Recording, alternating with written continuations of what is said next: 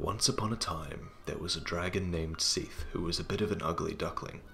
His brothers all made fun of him, so he betrayed them and was rewarded by Gwyn. Seath had a thing for Gwyn's daughter Guinevere, and one day he stuck his crystal halberd into her gaping dragon. 9 months later, a child was born. Priscilla.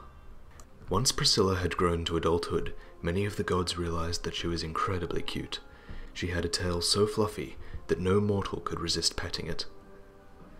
The gods recognized that she would bring many, many, many one-quarter dragon babies into the world, and locked her away. The painted world is essentially a giant chastity belt, but some adventurers could not resist Priscilla's allure, and journeyed into the painted world, looking for their waifu.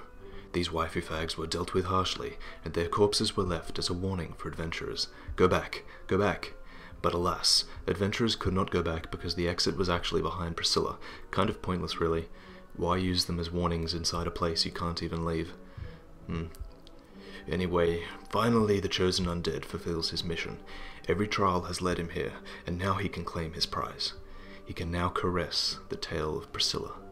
Many people believe that the true ending comes when you defeat Gwyn, but this is the real ending.